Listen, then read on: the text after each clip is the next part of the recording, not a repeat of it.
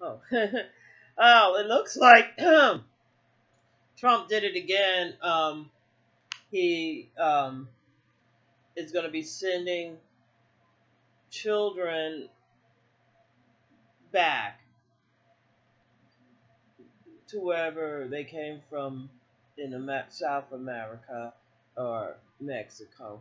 I mean DACA, you know, and a lot of them they're saying they're not children.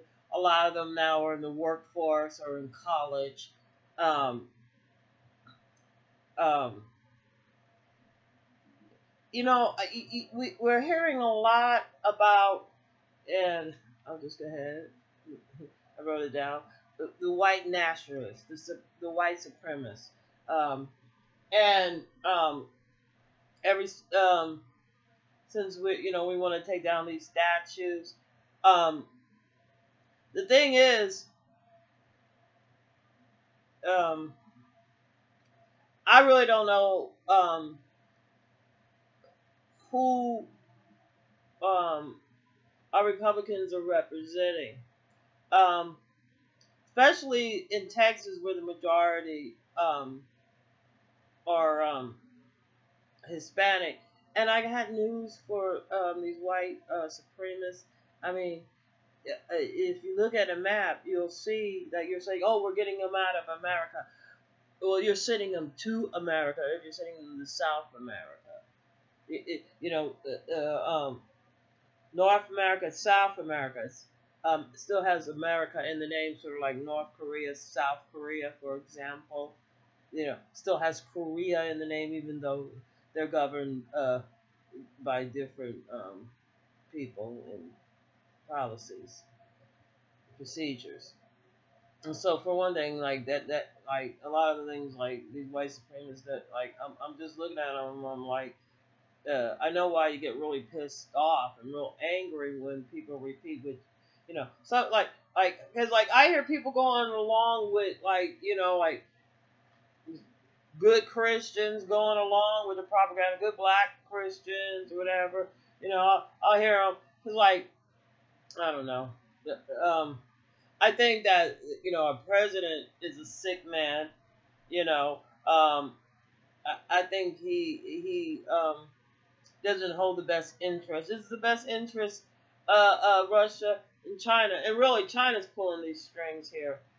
And I wish they would stop. I wish we would stop getting stuff from China. I wish you would.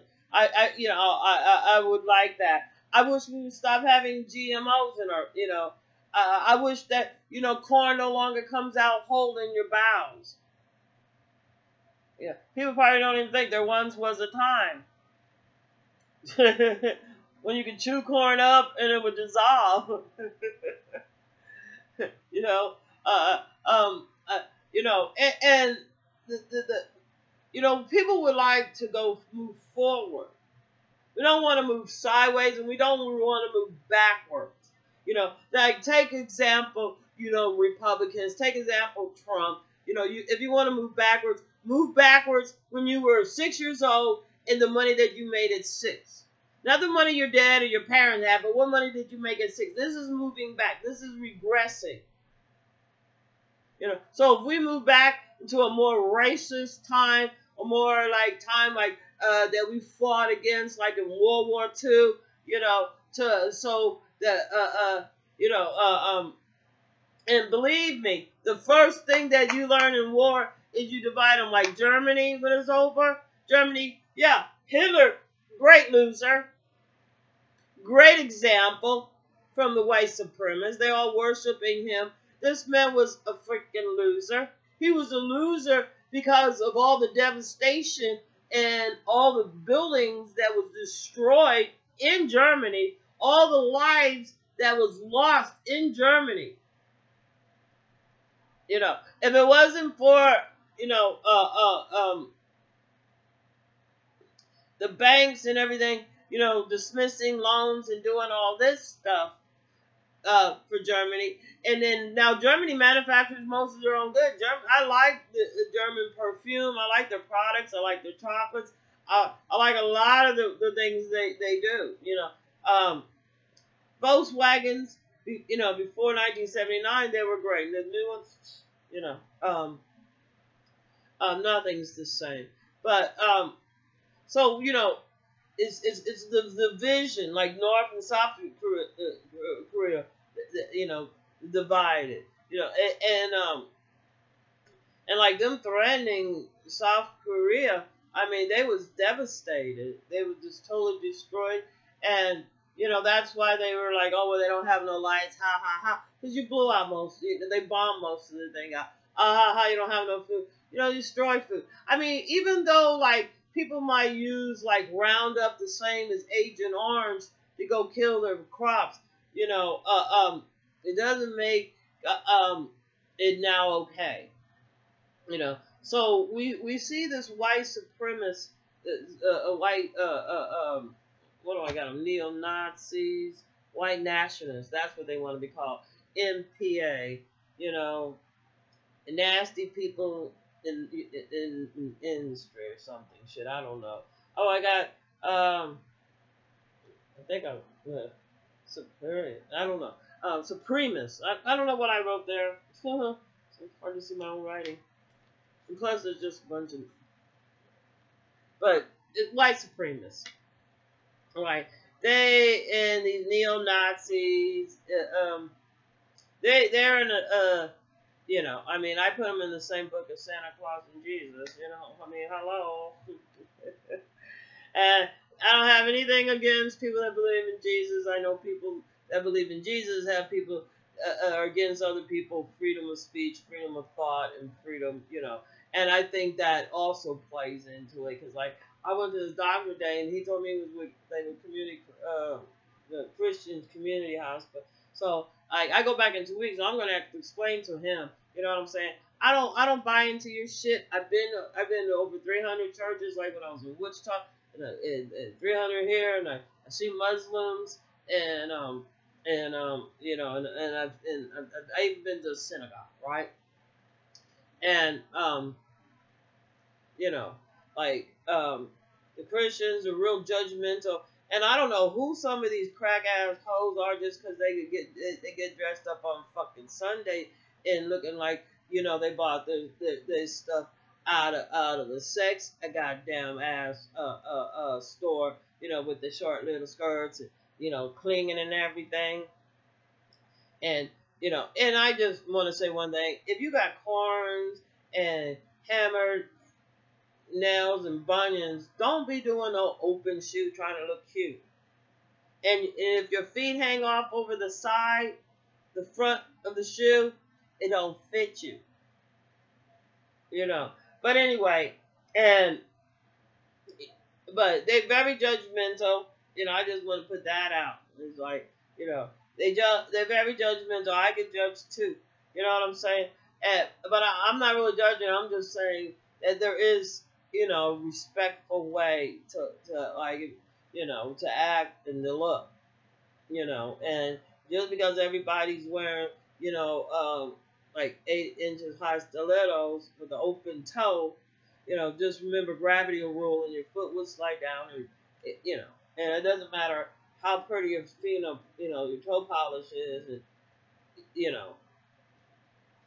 maybe the shoes are too small, that you have bunions and corns and hammer toes, whatever, like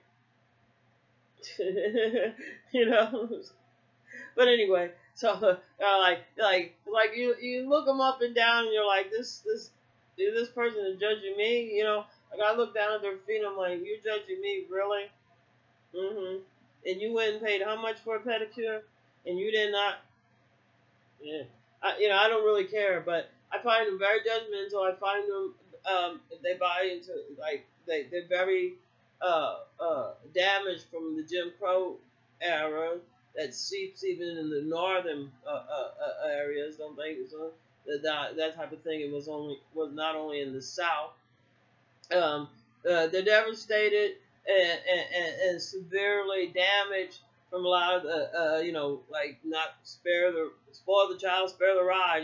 So that these kids they have I think they have mother issues, which makes them like a little narcissistic to women, not a little, a lot, where it's okay to hit a woman, but they was brought up like before they could walk and talk, getting hit instead of getting taught. So taught, like these kids should be able to, recite the alphabet and do the 2 time table and the 3 times, all the way up to the 5 time, marry probably all the way up to 10 times. So like 3, 4, and 5, they should be able to do this.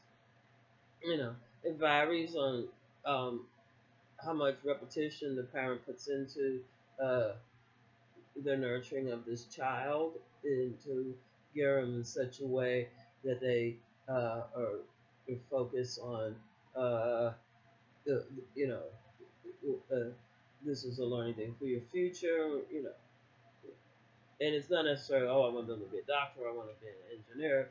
It's more so I'm going to give them, all this information that I know, science, math, reading, It's like, of course, the parent should know a lot more than the child they birth, because, we would assume there's like at least 15 to how many years there's a difference. And even if they just a teenager, 15, and they have a child, their learning experience is a lot greater than a child that comes out with a blank slate with nothing. But anyway, that's besides the point. But they don't take that in consideration. Um, their thoughts are more selfish. And like I said, I don't have anything against them. You know what I'm saying? But they have, against other people, and that's part of the racism, because they, oh well, we're like this. This, if you don't see things our way, then you're wrong. I would like to have the pursuit of happiness. I would like to have the freedom of speak, because in my religion, it's not the words that they're sin, but it's the action. You know what I'm saying? A lot of these people, they can't say fuck, titty, bitch, and shit like that. Oh, that's bad. But they're very promiscuous. They're actions of those of somebody that's a sinner. If you're whooping your kid can't respect you, and that's part of the 10 Commandments, to honor and respect your parents. They're not, trust me, these kids don't respect their parents, but it is the parents' position to you can, like I was always taught, you can't teach respect, because if you have to ask for it, you didn't earn it. Respect is something that a child develops over trusting you. Like when you say, like there's like the Santa Claus is bringing this thing. Unconsciously, it causes a ripple in the respect, because of the kid doesn't starts to not trust, and like it's a holiday and Santa Claus is the mascot. They can still be like, ooh, Santa, because they know that symbolizes they're going to get a present. So they will still be just as happy and excited because they're going to get a present. That is the joy and the happiness that the kids get, the excitement of the new item, the new gift.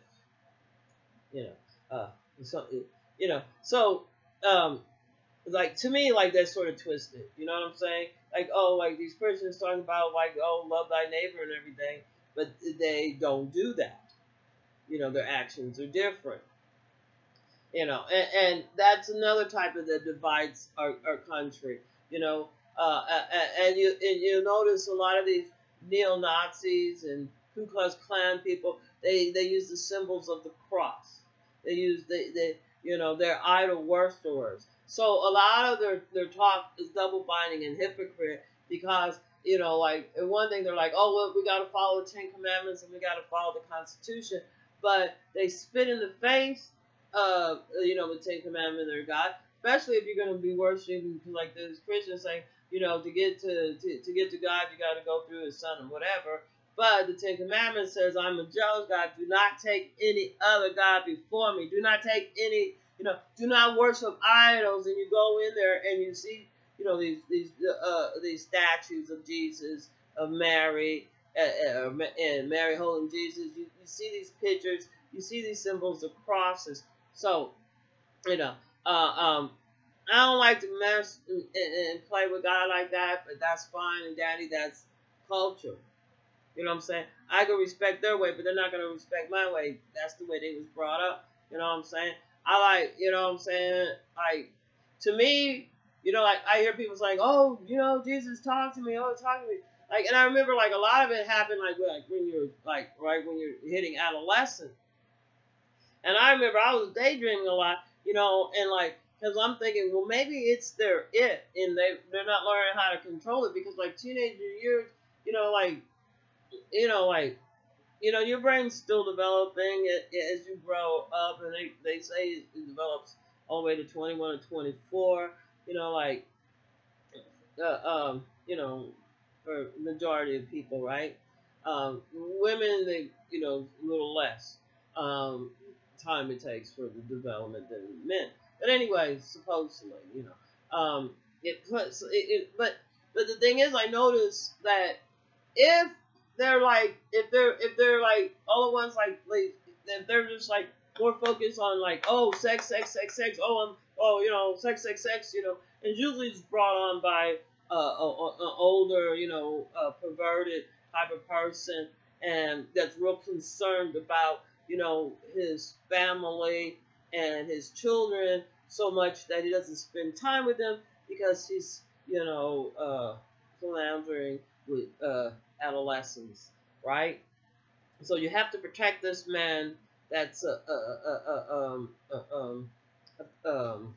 pedophile, or because we don't want to, to dis- destroy his family, opposed to him destroying somebody else's family, which is okay because usually he has the money. So, and some parents are smart, like allegedly in Michael Jackson's case, where they could, make tons of money off of that person. So usually, they go on harm. But anyway, getting back, I find that, it's like where I'm daydreaming and, like castles and medieval time and, oh, Alexander time, or, like princess thingies mostly, or whatever, silly, even though I was so old, but, you know, I'm just staring out the window and, or, just thinking, and like their time and they're thinking like they're their it is scaring them. They're, what I'm saying, they're not exercising their brain. It's scaring them. It's like, oh, I have somebody else talking to them. I'm like, no, man, that's you. That's your it. And, all you gotta do is relax and just like read some, like the last thing you read, just like, like don't even finish reading the book, like in the middle of it, just kick back and just, think about it. And they just look at you like you're crazy because, like, like if they pull out a Bible, it can't really work because of the way it doesn't flow proper, like, a bestseller in New York. Anyway, so we have a racist problem that dividing. What am I getting to in summary? Is that we have a race problem that is I think is part of the Cold War. We were supposed to win, but we had an influxual or a whole bunch of Russians. You want to send some immigrants back, send some of them back, right? In '72, like we'll say the late '60s, mid and late '60s, and up to '72, they had a big leasing area I was at, and a lot of them, they came in owing money out. We don't want to call them indentured slaves because they just owe, um, uh, a lot of money out to get over here. And so we have a foreign influence that is trying to put a ripple, trying to put a divide, a wedge in the country, so they could drain money out of the country, and they were able to buy our politicians and other people in the government, and to use this in a way to destroy America. And this is just another example with DAPA. It's another example that is what white supremacists do, because we all know that Ku Klux Klan is famous for hanging people, regardless of what Jeff Sessions says, or Pence says, or Trump says. The aggressors um, it has been the white supremacists. They bombed churches, black churches in the South, have killed children in these bombings, have, so that basically they're, devastating and destroying our country. And a lot of it was started with, is that they did send industry overseas over to China to make more money. At the same time, you got to admit, in Detroit, they black people was making too much money and living good, and that is not what white supremacists want. Especially if you have poor, disenfranchised white people that are addicted to heroin and crystal meth. We don't know what type of time bomb they are, and the police are all good with the military thing to have a clash. What's going to happen? Black people, gay people, women, and children are going to be, the innocent people are going to be in the middle of these two clashes. But as you can see with the way Trump is, they're going to blame the women, they're going to blame the children, they're going to blame people of color for their behavior. And sitting these DACA children back, or these dream children as they call, dreamers, sitting them back into a country where they don't know the language, because the American schools are so fucking. I see it in Africa where the kids are learning Chinese now. The Chinese is now the superpower because they're manufacturing everything we buy. So you know what? If you want to do something great, Trump, go ahead and start a fucking war with Korea. Go ahead, talk your shit, because nobody likes you. Start the fucking war. Put the United States back in the fucking dark ages, and then maybe we could stop global warming, and we could come out of it with solar energy. We could come out of it with wind energy. We could come out with electric cars. Maybe the best thing we do have is have a president that an IQ of 50, and I said it. It's either that or he has syphilis from fucking all those Russian whores.